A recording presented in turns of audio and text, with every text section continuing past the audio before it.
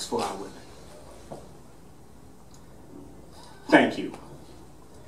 I'm here, a descendant of the Piscataqua people, the land on which this building is built, a descendant of the Hausas, the Danes, and so many other people.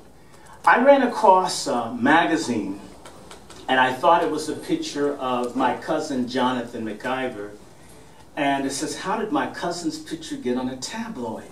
So I picked it up, and that was my introduction to this Danny Williams. It's about 24, 25 years ago.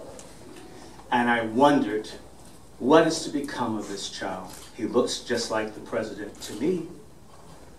I have a history in my family. There's a man who was vice president named John C. Breckinridge, who had a daughter with an ancestor. He abandoned this daughter.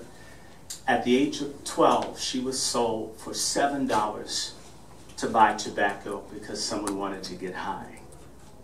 And I remember in learning that story with my famed cousin, the Honorable Thelma Short Doswell, we talked about Danny, the last real conversation I had with her.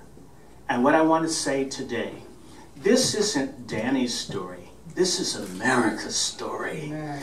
It's all of us who need to know who we are and whose we are and where we've come from and what we need to be, because if we don't come together as a nation, you look at what's happening, we're in a lot of trouble if we don't learn how important we are to one another.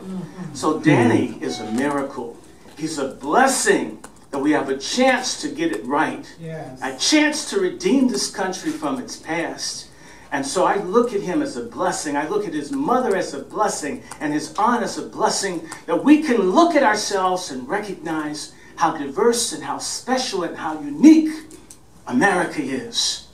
We should know who we are, and he has a right to know this. So I stand in solidarity as a person descendant of slave and slave owner, African and European and Indian, and I'm appealing to you in the press to cover this story with vigor, to dispel this DNA lie, and call on our president, a person who felt our pain. He should be able to feel the pain of his own flesh and blood. This is all that we're asking. You know, many people years ago castigated a senator from South Carolina, Senator Strom Thurmond. But to his credit, a Dixiecrat, he looked out for his black daughter. He educated her. She had a chance. And people have called Strom Thurmond a racist and trashed him. But at the height of segregation, he looked out for his child. Danny deserves as much and more. And so do his grandchildren.